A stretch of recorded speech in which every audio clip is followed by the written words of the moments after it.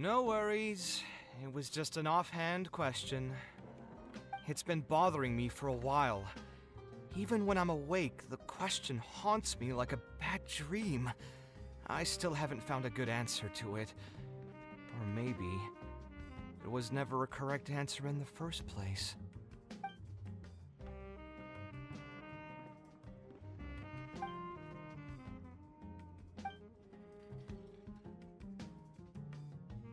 Sounds great to me. I don't even want to think about this project anymore. But what should we do? Huh? Where did that come from? I mean, it's not like it's some kind of secret. You probably already know some bits and pieces of my past. My mother is also an architect. I've always adored her drawings, and when I was young, I used to sit next to her and watch her bring all kinds of buildings to life on paper. You could say my interest in architecture just naturally grew with time. Perhaps. In fact, I have also seen my mother argue with her clients, but she would always quickly find the motivation to return to her work. Unfortunately, I've barely had any contact with her since she remarried and moved abroad.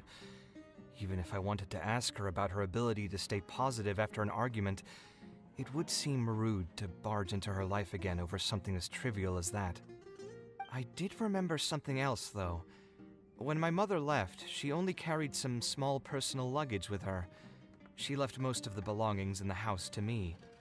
At the time, she even told me that it would be great if I could learn a few lessons from her life experiences, so my life and career could go a little more smoothly. I hadn't quite come to grips with my emotions, and didn't really have it in me to go through any sentimental items, so I just packed anything with memories away in a box and haven't reopened it since. It's been a really long time.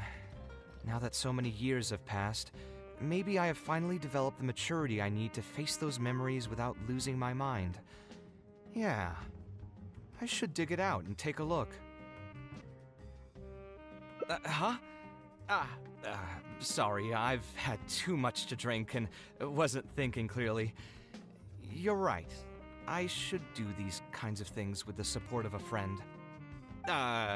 Speaking of that, I can call you a friend now, right?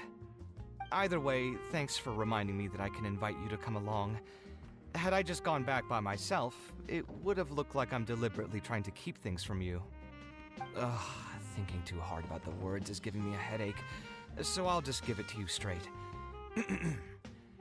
Thanks to your advice, I have decided to put my current projects on pause for now, and spend some time trying to rekindle the passion for my craft. If you want to stick around and see how this will turn out, you'll be sure to encounter some bits and pieces of my past. Do you think you'd find that too boring? All right, then let's head back together. I mean, you already know where I live. Who knew that the day would come when I too would have some friends over? Let me see. I should have tidied up the place before I left the house this morning. Alhaitham shouldn't be home now either. He's usually in the records room at this time of the day. Anyway, there's no more time for drinks. I'll go take care of the bill.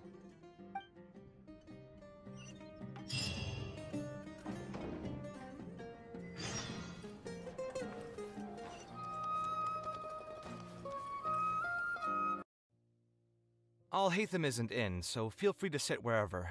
I'll bring out the box.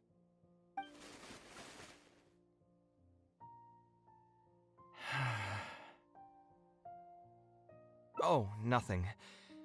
I just didn't realize how much time had passed. The box is pretty dusty, which means it's already been a while since I've moved into this place, and many years since my mother moved to Fontaine. I'm happy for her. I hope she'll be able to find happiness there. She raised me all by herself after my father passed away. It definitely wasn't easy for her. Anyway, enough about that. Let's see what I packed into this box. What are all these things?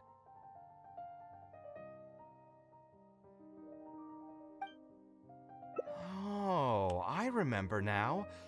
This is a drawing I made in Port Ormos. Obviously, I wouldn't call it anything special now, but I was less than 5 years old when I made this drawing. That's more than 20 years ago. You could say it's pretty good for a child of that age. Now that I've said that out loud, I suppose I do have some level of artistic talent, right? Criticism and self-doubt have always been a part of the artistic process. Without criticism, there can be no improvement. It's normal for me to question my abilities from time to time. I admit that I may have spent a little too long questioning myself this time around, but as you know, the heart tends to dwell on whatever it pleases. Anyway, never mind.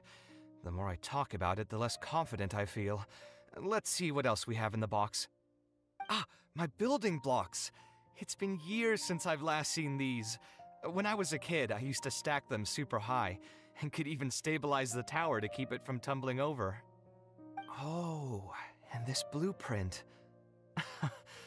I made it by copying my mother's sketch, and the aspect ratio was horrendous. It's still technically the first blueprint I made myself, though. I was super proud of myself when I finished it, and put it in the same pile as my mother's sketches, hoping she'd notice and compliment me for my good work. Unfortunately, my mother didn't realize that I had put it there. When she had a meeting with a client the next day, she handed my blueprint to him by mistake. The client was completely confused by this new blueprint, but apparently he felt too tongue-tied to question such a famous architect. It was only a few days later that he finally gathered up the courage to pay my mother a visit. He asked, "The door in this blueprint is even taller than the roof. Is this supposed to be part of the design?"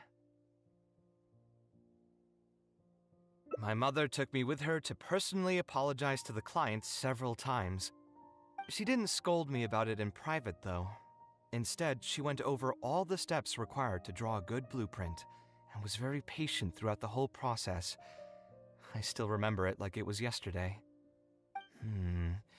Let's see, is there anything else left in this box?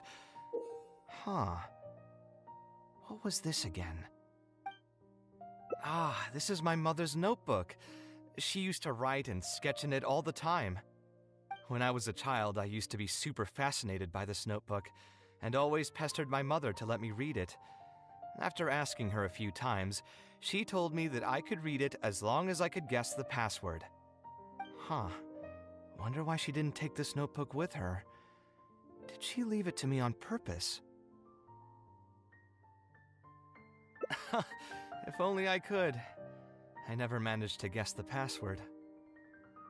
Hey, it's not a matter of time, it's a matter of inspiration. That's what we need to guess the password. Who knows, maybe this time something will click in my head, and the answer will just present itself. Let me think. What could it be? I could tell what you were thinking. Don't worry, I tried all the easy guesses a long time ago. I've tried my name, my father's name, my mother's name, my grandparents' names on both sides, and all of our birthdays. I've tried every name and number remotely related to my family. I've even tried stuff like "Love you, Kaveh," "Take care," and "Yours truly." I've tried every cheesy phrase and well-wish in the book, but this lock has refused to budge. I wouldn't try that route again. I have a hunch that it won't be that simple.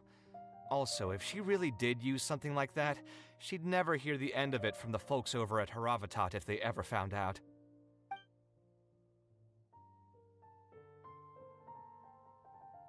So we could find someone who was close to my mother and see if they might know anything? I see what you're saying, but who should we talk to for that? My mother was never really the one to be social. My father was the one with more friends, but all those connections were severed when he died. Let me think. Is there still someone at the academia who would know my mother? Ah, actually, there is someone. Professor Zaha Hadi. You've never really heard of her? She's a famous Gasharwar scholar and leading expert in formal garden design. My mother studied under her as a student many years ago. Professor Zaha Hadi published many works during her career, so I was able to learn a lot by studying her essays. If there's anyone who still remembers my mom, it'd be her. She's older now and is no longer teaching at the academia.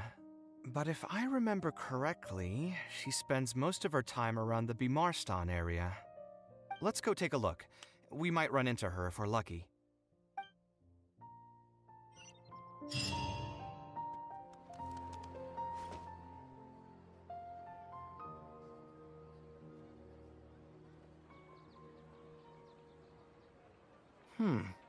What am I supposed to do now? Forget it. I'll just head back. Tighnari, what are you doing here? Oh, it's you. Good to finally see you again. I came into the city to buy some experiment reagents, hoping to bring them back with me to Gandharvaville. But as soon as I got here, I noticed someone banging on Cyrus's door. You've all heard of Cyrus, right? He's an ex-sage and Cyno's adoptive father. I was thinking about going over to ask what's happening. That granny over there may appear old and frail, but her vocal cords certainly sound loud and healthy as ever. Granny? Yeah, she's just over there. You can go check out the situation yourselves in a moment. Kaveh, were you at the tavern? I had a quick drink or two. Can you still smell the alcohol? Drinking in broad daylight. Really? You want to pass out by the road and get run over by a sumpter beast like some mindless fungus, huh? And you, traveler? You didn't try to stop him?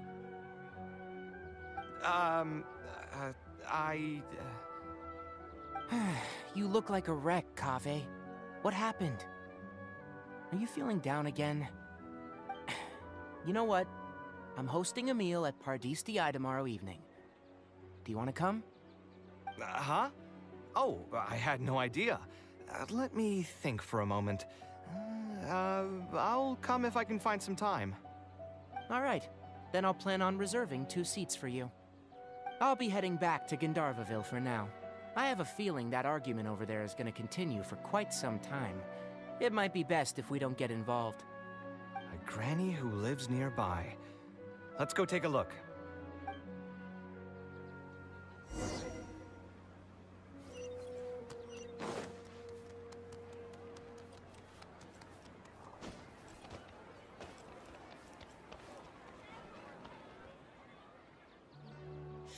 So, plan on keeping yourself locked in there, huh? Fine by me. If you're not going to come out, then I'm not going to leave. My tomato was growing so well, it had all the potential to become the best tomato this year, and you cut it straight from the vine! I already told you I had nothing to do with it. Why would I take a tomato that's still weeks from ripening? You'd have to be awfully green as an investigator to think it was me. You see, the word green here can refer to both the color of the tomato and the fact that your skills could use some. Enough nonsense! Just come out and face me, you coward! You're out of your mind. If I've actually done something wrong, then get a mantra and pull me out by force, why don't ya? Oh, why you? Professor Zahahadi? And who are you? Oh, Kaveh. Fancy seeing you here. How long has it been? Come on, get over here and let the professor take a good look at you. Not bad, not bad. You've grown taller again. Professor, what's going on here? It's no big deal, really. A few of us old scholars got bored in our retirement and decided to put together a vegetable growing competition. At the end, whoever loses will have to go up on stage and do a performance for the winners. Which brings us to our current predicament. My tomato was sure to win until a certain someone decided they couldn't bear to lose. Hey, don't try to defame me in front of the kids. If we're airing out each other's dirty laundry now, then why don't we talk about you sneaking into Janat's garden the other night? Ahem! Lucky for you, seeing these youngsters come to pay their respects today has put me in a better mood. I'll let you off the hook, for now. Come on, let's go. We'll take our conversation elsewhere. He doesn't need to be a part of it. Yes, of course.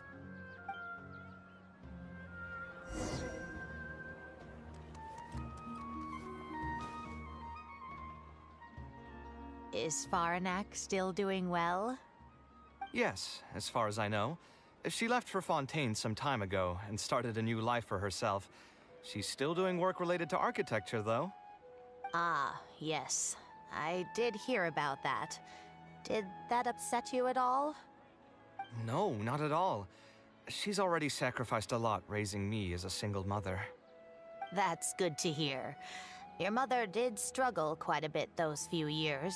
It's probably a good thing that she found a new place to call home. Sometimes I wonder if things were harder for her because she was so beautiful. People were always drawn to her beauty first, only to realize she had a sensitive and vulnerable heart underneath. She was still quite young when she first joined my class as a student. Beautiful and radiant with her golden hair, yet quiet and single-minded. She seemed like a lass from some aristocratic house who was seeing the outside world for the first time. She had to make a lot of drastic changes in her life to raise you on her own. Even during her time in the academia, she was a thorough perfectionist. If she was unsatisfied with something she had made, she'd insist on redoing it, even if I was perfectly happy with it. She had many admirers, and they'd always fill up the first few rows of seats, hoping they could get closer to her sitting in the first row. If it were any of my other classes, you'd have found nobody sitting in the front. But every time I saw her, she was always in that same rigid pose. She'd have one hand on her forehead with the other clutching her pencil. Her eyebrows would be knitted in a frown as she concentrated on the blueprint in front of her. I'm sure she had many difficult moments in her life. How did she cope with the stress? I'm not too sure. She never talked about such things with me. She rarely opened up to other people, you know. I do remember one time, though, when she got into a heated argument with a friend. She said something I found very memorable. She said, "True art cannot be understood, but as an artist, I wish some people could understand its meaning and value." If you ask me, that's probably the greatest source of pain for geniuses of their craft. It's extremely hard for them to find someone who can truly understand their ideas. So that's how it is. I wonder if the password could be...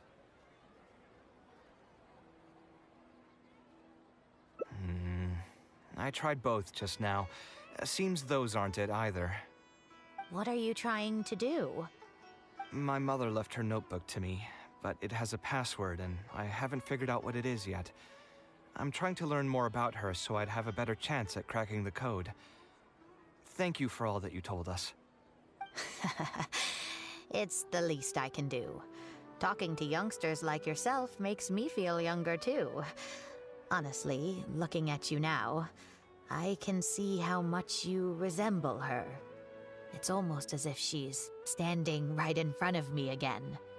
Your personalities are quite alike, too. You're both stubborn and both a little awkward. Of course, I'm sure the similarities are mostly superficial. But so long as you continue to harbor those traits, you'll find a lot of difficulties in your work. I've taught a lot of students over my career, and in my experience, very few genius architects of Ksharawar ever found happiness for themselves. They would know exactly what they want to express and fight for it tooth and nail, which inevitably led to arguments with their clients. Some clients would choose to respect the architect's vision or just let the argument go because of the architect's reputation, but those are the rare ones. When Faranak first graduated, she was getting into arguments with her clients nearly every single day. I think it only got a little better when she met your father. I see. But could he understand the designs my mother made? No, I think they were probably beyond him, too. But despite that, he still stayed next to her, listening to her joys and sharing in her sorrows. Faranak had many admirers, but she ended up choosing your father. His support probably played a part in that decision. So instead of understanding, perhaps all we need is just companionship. Huh. It worked. Oh, was that the right password? Yes! Then you should be on your way, child. Find a quiet place and see what she wanted to say to you. Being the awkward person that she is, I suppose there were many things that Faranak could never say out loud. Instead, she probably left them in her diary, hoping that they would make their way to you one day. If you're ever in a mood to chat again, just come and find me here. You're always welcome to discuss architecture topics with me as well. Thank you so much, Professor. There's no need to be so formal. I'll let you kids go. It's time for me to take another stroll around the vegetable garden. I wonder what my mother could have written about. They all say Zaha Hadid's class is the toughest, but I think it's actually not too bad. On the other hand, though, structural mechanics is definitely a pain, no matter how you try to approach it. I doubled down and managed to get through it in the end. I met someone special. At first, I didn't think much of him, but now, I feel very happy whenever I get to spend time with him. We decided to name our son Kaveh. I don't think a younger me would have ever imagined forming such an intimate bond with another person. Back then, I lived only in the shadow of myself, as well as that of the dream in my heart. The bad news came. And even though it's been several days now, I still can't bring myself to come to terms with what happened. My eyes are so swollen, it's hard to see. What if they're all lying to me? And this is just a long, cruel dream. But I have to face reality. I still have someone to take care of. No matter what happens, I'll do my best to raise my son on my own. Huh? Is this a drawing? Seems like it was done by my mother. This blonde man was probably my father, but who are the other people in the picture? Huh? Why do a few of them look somewhat familiar? From the dates in the notebook, she probably drew this more than 30 years ago. I hadn't even been born yet. Maybe we were thinking too much. Oh, there are a few lines written in the diary about this as well. The one who invited us to the gathering is a talkative woman. Including us, 3 couples showed up. There was also a person who came alone. The talkative woman introduced everyone to each other. She spoke really quickly, so I couldn't quite catch everything she said. But I also didn't feel like asking her to repeat herself. My husband seems to be friends with the man with long ears. I couldn't really join their conversation, so I've resigned myself to sitting in a corner and drawing in my notebook. I don't think I'd be able to become friends with any of these people, especially that stiff-looking couple. That man is certainly very handsome, but he would constantly alternate between disjointed and serious ways of talking. His wife is a bit more bearable. We were not acquainted with each other to begin with, and I doubt we'll see each other again after this gathering. The ambiance of this gathering is surprisingly pleasant, however. Talking to people can allow us to find some peace after a long day. Maybe my son will also partake in these gatherings in the future. I hope he'll be able to make many friends. Who would have thought my mother used to attend that kind of thing? It seemed she was only good at talking about her own work, and found it difficult to join into other conversations. As a result, she often kept to herself and would be off to the side, drawing. There's more written on the back. Oh, it seems like it was written to me. Kaveh, I was both overjoyed and distressed when I learned of your decision to continue your studies in Kasharawar.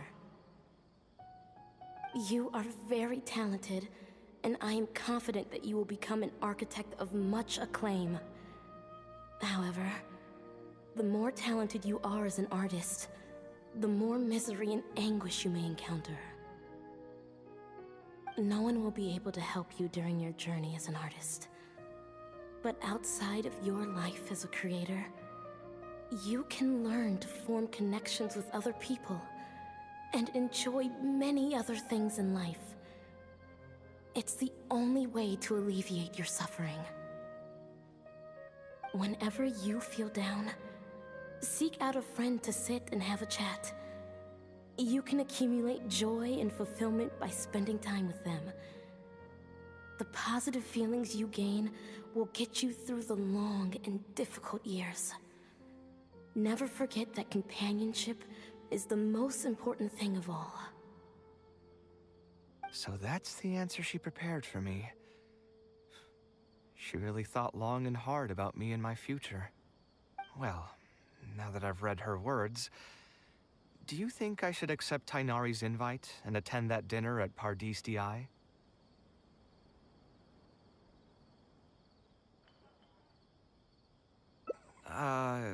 The thought definitely crossed my mind. Although it'd be nice to get together with friends and chat the night away, I don't want to bring down other people's moods because I'm sad. Besides, don't most people hate the feeling of seeing their friends troubled and being unable to help? And what's worse, nearly all of my problems can't be easily resolved with some encouraging words or gesture. And don't forget, I'm also older than all of them.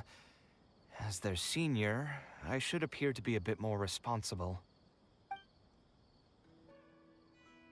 Huh, you're right. I really didn't expect to run into him here. I swear, his nose must be just as sensitive as his ears. Well then, I guess it's best that we go and join him for dinner. That means I'll owe him yet another meal now. You know what? I'm not going to overthink it. I'll see you tomorrow at Pardis Di.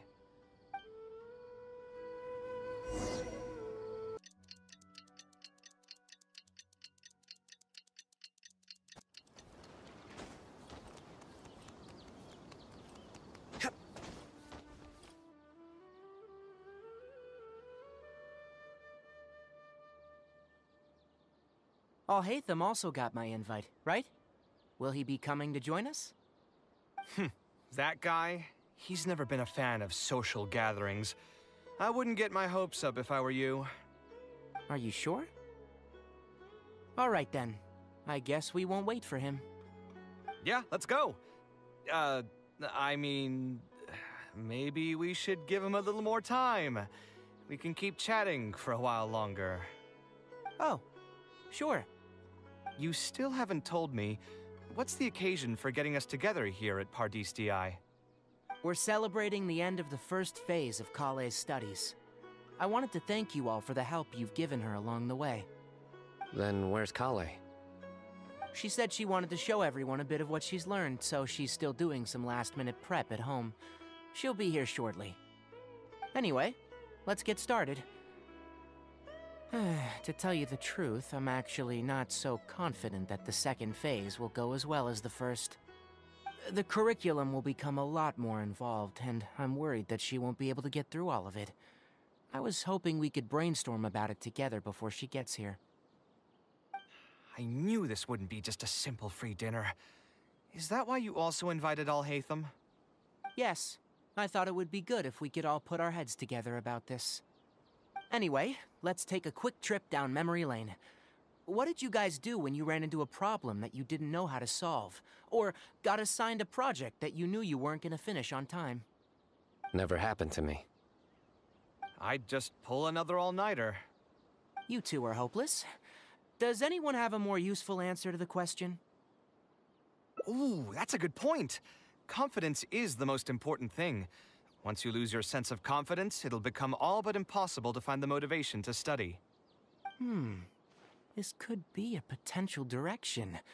I have already redesigned the literacy curriculum, and I was originally hoping to ask Al-Haytham for his opinion, but... It's very simple. Instead of focusing on the amount of material you would like to teach, focus on the amount the student would be able to remember. Wow, you actually showed up. I could probably count the number of times you've actually come to gatherings like this on just one hand. It's still more than the number of times you've managed to get a proposal approved on the first try. As long as you're still aware. So, what made the difference this time? Are you looking to drink your sorrows away with some friends? That's your purpose for being here, not mine. Don't project your ways of thinking onto me. So you're saying the only reason you came is to help Tighnari with his brainstorming? Precisely. Kale will have a long road in front of her. Hey, just to get one thing clear. Even if Kale manages to make her way to the academia, we cannot let her enroll in Haravatat. Ksharawar is obviously the best choice for her. She's been a trainee forest ranger for so long, she'll definitely be good with her hands. What are you saying? Spontamad is the better choice. It's where I graduated from, after all. Then what about Amorta? That's the Darshan her master actually graduated from. There are only 2 other Darshans left. We might as well select all of them on her enrollment application. I'm trying to have a serious discussion here. Traveler, you aren't associated with any of the 6 Darshans. In your opinion, which Darshan would be the best choice for Kale? Well said. Agreed. And my goal in inviting you here was to gather some thoughts on the execution of this second phase. Phase 2 far exceeds Phase 1 in both curriculum complexity and the speed of instruction. I hope Kale has prepared herself for what is coming. Hey, what are you thinking now? Please don't tell me you're planning on lending her those abstruse books from your home library. Actually, I was thinking about lending her a professions guide. I'll make sure to write, "Don't become an architect," on the front page of that. You're right. I can't deny that. Is there another phase after Phase 2? What's the ultimate goal of all of this? Are we trying to prepare her for a job in the academia? We don't need to think that far ahead. Hold that thought, though. I think my vegetables are done.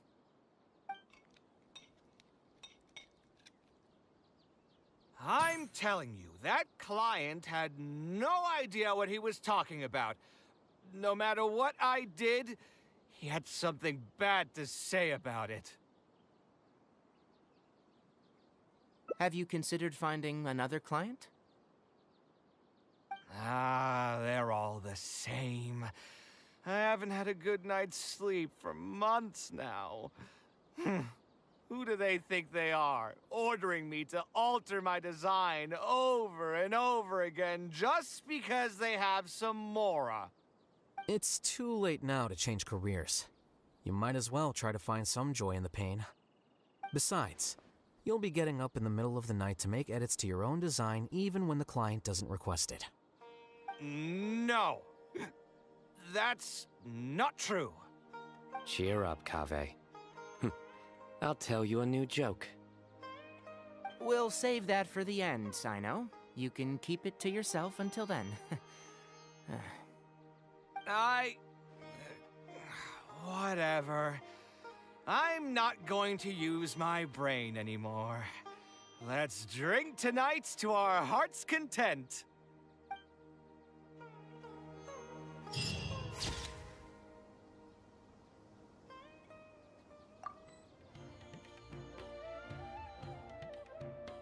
A slightly different style. Give me a minute. Most architects would probably prioritize cutting costs and removing extra features in this situation. Indeed, converting the building into a simple bungalow would solve most of our problems. However, I do not think this would be the best solution. While it's true that the aesthetic value of a building is often viewed as an afterthought, neglecting it has some long-term negative consequences. It is especially undesirable in this situation, as the library will serve a high number of children, many of whom would have never been exposed to structures that may be considered elegant or beautiful. To completely give up on the more aesthetic design would mean stripping the children of an opportunity to appreciate the beauty of architecture. I share Badawi's sentiments in wanting to preserve a more complex design. However, if we can reduce the ornate aspects of the design while maintaining its fundamental elegance, which is to say we won't touch the arches and stone pillars but make changes elsewhere, this is definitely a first. To make up for the loss of regular details, we would need to put a lot of extra effort into the layout, lines, and color. I see. Would that really be okay? It just increases the difficulty of the design. You should feel lucky that out of all the architects in the city, you chose to approach me. Most of the others would have given up on this project by now. As for inspiration, I think I might have something in mind, but I'd need to visit the site to make sure. Where do you want this place to be built? Tell me the exact location. Aru Village. Although it wasn't my childhood home, I think it'll be the best site for such a building. Okay, then we can pay a visit to Aru Village. Is there something I can do for you? I've already caused you a lot of trouble before, and now you're revising the design again because of me. Which draft are we even on now? It's making me feel terribly guilty. Let me think. You said you used to be an Eremite mercenary, right? In that case, you could help us clear out some monsters that are blocking the way to Aru Village. We want to keep the roads clear, and reduce the loss of materials during transport to a minimum. If everything goes well, that'll help us save some Mora. All right, just leave it to me. If there's anything I'm good at, it's clearing out monsters. What are you waiting for, then? Let's pack up and get ready to go.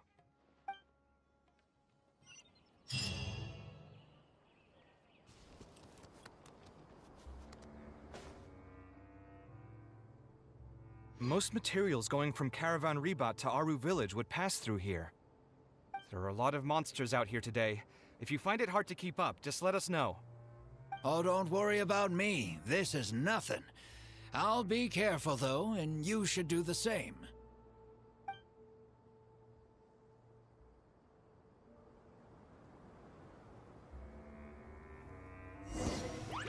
Come at me!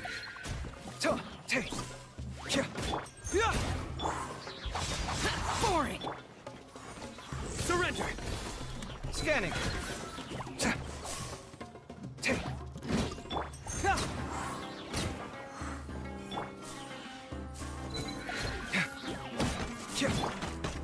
Cyclone! Nowhere to run! Come at me! Breaking new ground!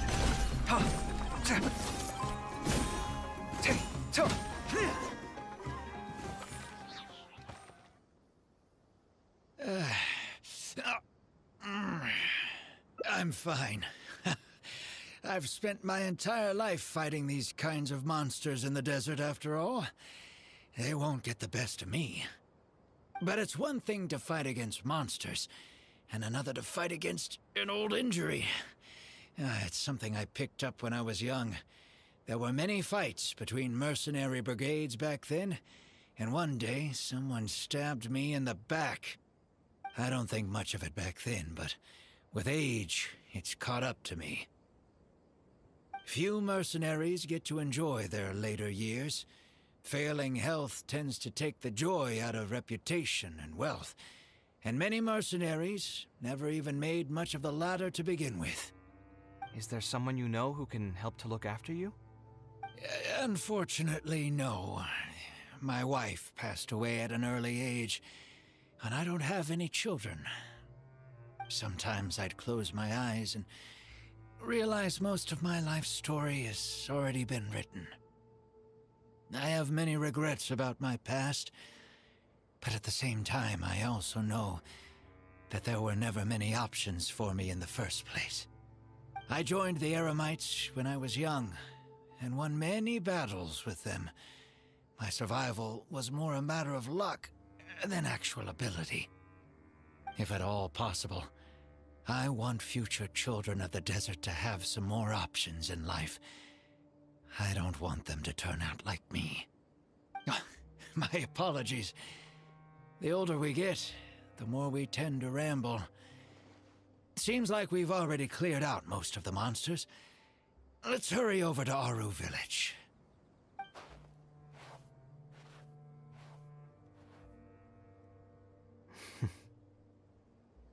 I think it's really admirable of him to spend his whole life's savings on people he's never met.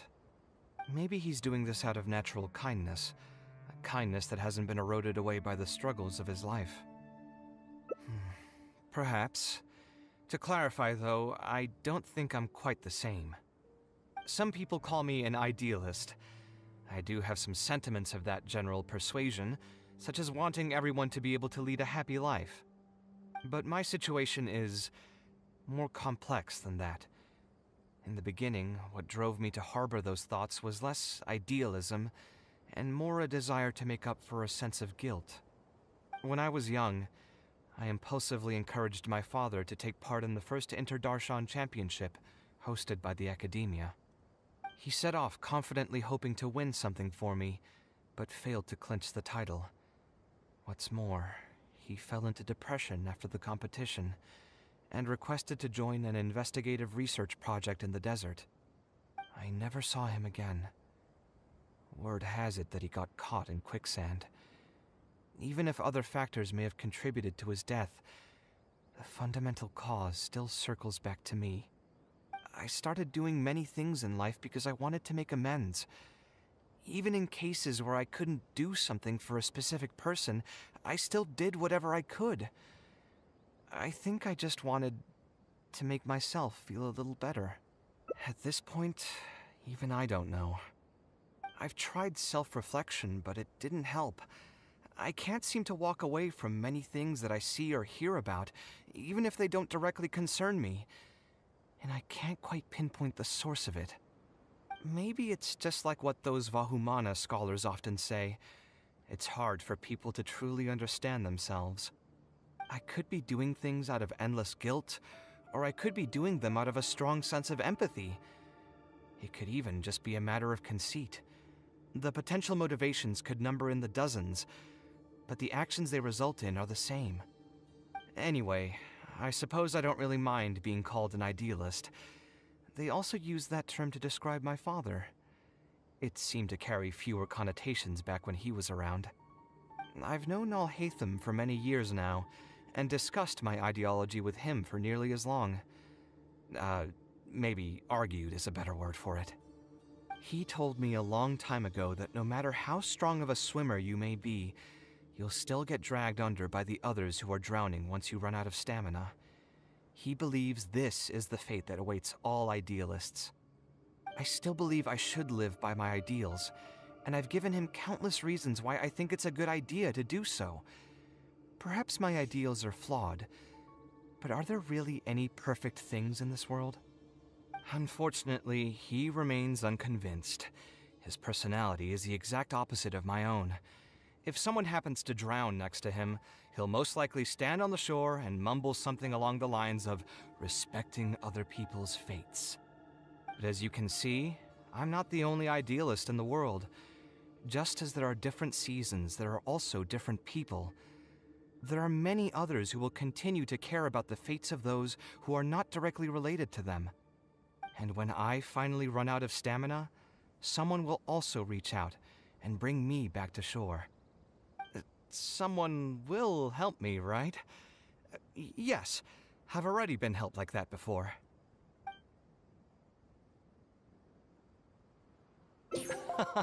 But you've helped me plenty already. If you didn't reach out to me, I would probably be passed out on the tavern table right now instead of talking with Badawi.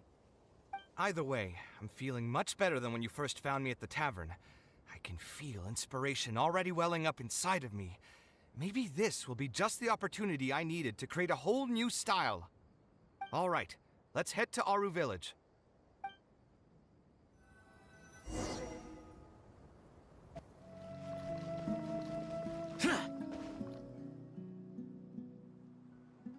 Now that we're here, it's my partner's time to shine.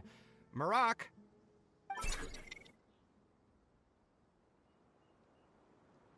Oh, what's this? My toolbox. I built it using an ancient mechanical core. It's not too smart, but it's super useful and can help me with a variety of tasks. I'll take Marak and find a suitable location for the building. Once that is done, I'll get to work on a few designs. Traveler? Ah, you know each other? Hello. I suppose you must be Kaveh from Kasharawar. I've heard of you before. My name is Sataria, and I'm currently the person in charge of promoting educational assistance programs here in the desert. Educational assistance programs. I can't say I'm too familiar just yet, but if you have any questions, I'll try my best to answer them. I've been commissioned by Mr. Badawi to build a library in the desert. We've settled on the general design direction, but we are trying to finalize some details based on the conditions around the intended location. A library? Do you intend to open it to the public for free? That's right. I want to make sure the children will have books to read. That's fantastic! I'm sure the children will be thrilled. Right now, we don't have access to many paper books or a quiet place to read. Truth be told, this very thing has been keeping me up at night. Let me get straight to my questions then. Can you estimate the number of children around here who'd be interested in reading? Besides the usual noise of village pedestrians, are there any other sources of noise in the village? Oh, and have any landslides occurred here recently? And also, where are the spots around the village that have been most affected by wind and erosion?